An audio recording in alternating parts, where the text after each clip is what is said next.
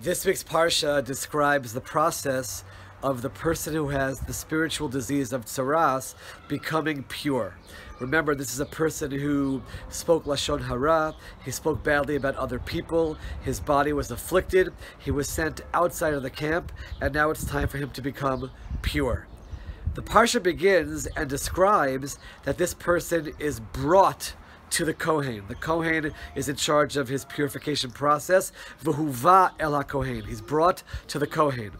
But then right afterwards it says, V'yatsa ha-Kohen. The Kohen goes out to him. So which one is it? Does the person who is ill come to the Kohen, or does the Kohen come to him?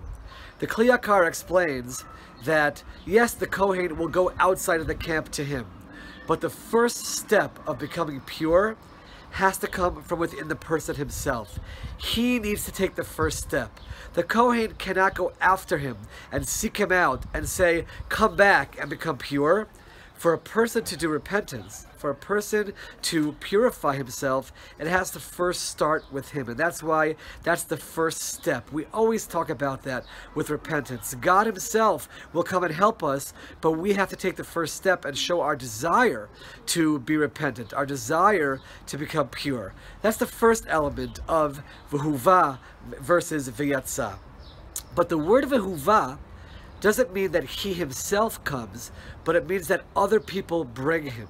And here the commentaries say there's another element which we learn from here, and that is the role that all of us play in inspiring our fellow Jews and inspiring our fellow man to be better.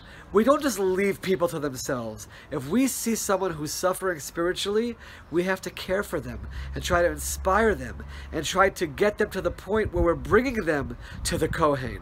So yes, the first step is the person themselves wanting to be inspired, wanting to do tshuva, wanting to repent, wanting to be pure, but we all play a role in that as well, and we can help bring him to that point. Let's read this story of the person with tzara'at coming back to the camp of the Jewish people and recognize these 2 points. Number one, that we as individuals have to always take the first step. And then, whether it's the Kohen or whether it's God, there are others who will come in and help the purification take place. But also, to always be on guard and looking for those around us who could use inspiration and recognize we can play a role. It's a critical role in helping inspire them to come back. The role that we as individuals and we as a nation play in the collective tshuva, in the repentance and the purification that all of us must seek and all of us must desire. Wishing everyone a Shabbat Shalom.